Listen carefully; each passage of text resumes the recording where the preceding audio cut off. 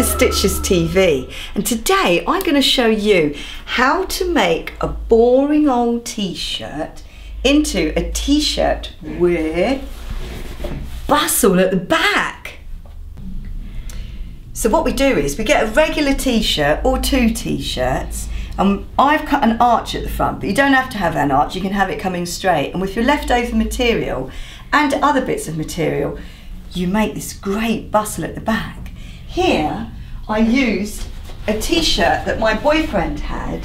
It had a printed shirt on it, but it was a really boring shape. So I've cut it up at the front, and this is the main part. You cut an arch in the back and you essentially fill the arch with loads of scrappy pieces of leftover t-shirt. To make a t-shirt with a bustle, what you need is definitely a t-shirt that fits you.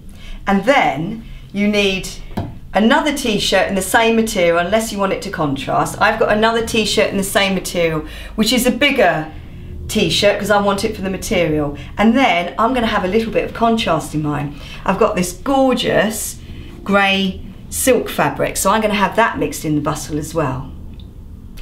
Right, so what you've got to do is you've got to lay out the t-shirt that fits you, and what you have to do, you've got to cut an arch out of it. Now, do you know what? I have been doing it to all of my t-shirts recently. Look. And Shaz, my sister, I showed her this tutorial, and she's going to Sri Lanka next week, and she made 4 of these tops in an evening, and if she can do it, you can do it. So I've cut this out. Now, you don't have to cut the front up in an arch. You can have it just going straight, or you can have it so it's not such a high arch. I've just done it like that because I like the look of it. But the back, you definitely have to cut the back in an arch, look. And I've actually cut my back higher than my front.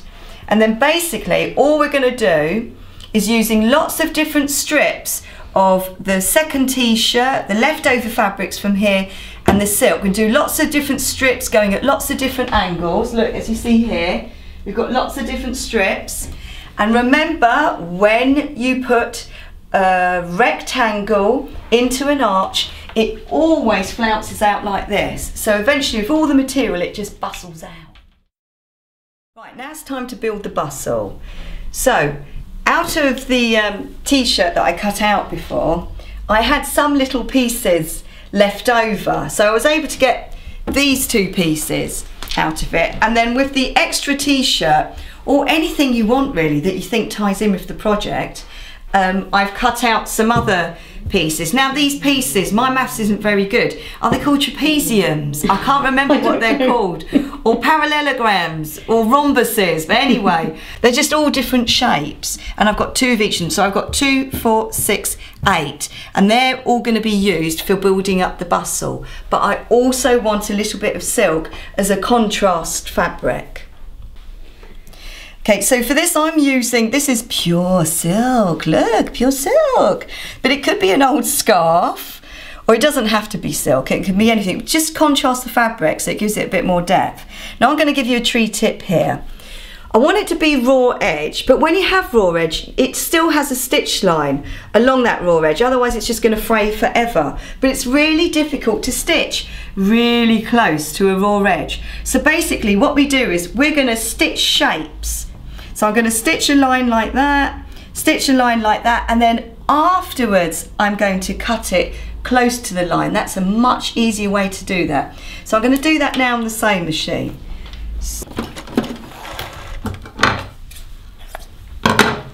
So I've sewn that shape, and I'm just going to cut really close to the edge because it's easier to do that than sew close to a raw edge. Right, they kind of look a bit controlled, don't they, like this? But what happens is, when you wear it and when you wash it, these edges become sort of frayed, and definitely when you wash it, and it looks much more distressed and more cool. Right, so what you need to do is find the centre back on your top by folding it over, holding it in the middle, and then putting one of those good old landmark notches in there. So I'm going to put a notch bit of a small notch actually, because this is going to show, isn't it? Like that, in the centre back of the top. Right, so we've got the centre notch there. I'm just going to roughly measure the length of that arch that goes at the back. So I'm just sort of roughly doing it because it's stretchy fabric anyway. So that is 61. So to build the bustle at the back, I've got my measurement, which is 61 centimetres. Centimetres, thank you, Esther. 61 centimetres. So that's about 61 centimetres. Now the way that I do it is, but you really don't have to do it this way. I've got the longest pieces down first, so they're going to fall at the back, and then I just start building it up. Now it's supposed to look kind of random, but I don't think there's such a thing as random. There is a pattern to random. So let's see how we get on. So I think I'm going to put one of the silk ones on like that, and then I'm going to put a raggedy one on top of that with the right side showing on top. So I've got one of those on top as well. It's quite good fun actually. And then I'm going to put another silk on top of that one, a bit off centre. Ooh, me doing off centre. Off centre. No, I'm not, because I don't like the look of it. See, I just can't handle it when it's not symmetrical. Now, what you've got to do is this, and this is actually a bit important. I'm going to trim off so it's in line with that one underneath that I know was 61. Trim off those bits. Trim off that bit there, because that was our guide, wasn't it? That one was 61, and nicely put them on the floor. And then have a look where the other one underneath is. Okay, now you're going to cut through all of these. You've got to cut through all of them so you have a nice cut line. So making sure I'm going through all of them, I'm going to do a really nice cut line like that, going all the way across. I'm not sure I've gone through all of them there. It feels a bit too thin, but I can always check it. So let's have a look. It looks all right to me. Now I've got to locate the middle, okay? Remember our landmarks. So that is 61. No, it's not. It's longer than 61. Doesn't matter. We can trim it off. Look, we're going to trim it off. So trim it off there and trim it off on the other side.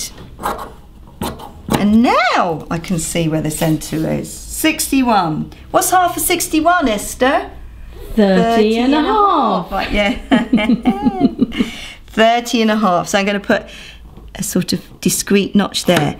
Now, you've got to be really careful because you cannot move it. You're not going to use pins, all right? But you cannot move it. No, no pins. So very carefully, holding the middle, take it to the sewing machine and start to sew a stay stitch. So how far in? About 1 centimetre in, okay? So look, see, it didn't come apart, okay, because I think there's a bit of static with the jersey and they sort of stick together a little bit. Now when you do the other side, this is a little bit tricky because you do need to turn it over, but it'll be all right because if we've started past the middle there, we've caught the ones on this side already. So I'm going to hold it and carefully turn it over and then start sewing on the other side. I'm just going to fiddle about a little bit. Now the great thing about the raw edge jersey is, look, you can do this. Look, and it curls. I love how it does that. So you get even more depth out of it. So I'm going to curl all my raw edge bits by stretching them. So we're going to apply the bustle onto the top now. We need to match up our centre back notches. Centre back notch on the t-shirt, centre back notch on the bustle. Wrong sides together. Wrong sides together. So we get all the raw edges on the outside. So matching those two up like that. No pins. We do not need pins because it's going to be a short distance. We're going to sew from the middle down to the edge and then do the same on the other side. A little backwards and forwards. Now when we sew, I want us to be in the well. I want us to be in that stitch, to try and stay in that stitch line that we did before. Now I've just realised that when you do the other side, because you have to turn it over, you can't see the stitch, and I really do want it to be in the stitch, so I'm going to take a risk, but because it's stretchy fabric, it's all right. So I'm going to sew it this way round, from the hem to that centre bit, and I'm sure it's going to be fine. Good old shake. Look at that. Does that look good? Does that look good? That looks brilliant. And do you know what I like to do? I like to put like a little label there at the back, like I did on this one. In a washing machine, then they'll sort of distress themselves a bit, because at the moment it's too like I've just cut it. But what do you think? Shall I try it on? Is it a trying on moment, Esther? Yes, it is. All right, I'll try it on. So you ready? Yeah. Are you sure? Because it looks really, really good. Are you going to be able to handle it? Look at that. Look at that. Wonderful bustle.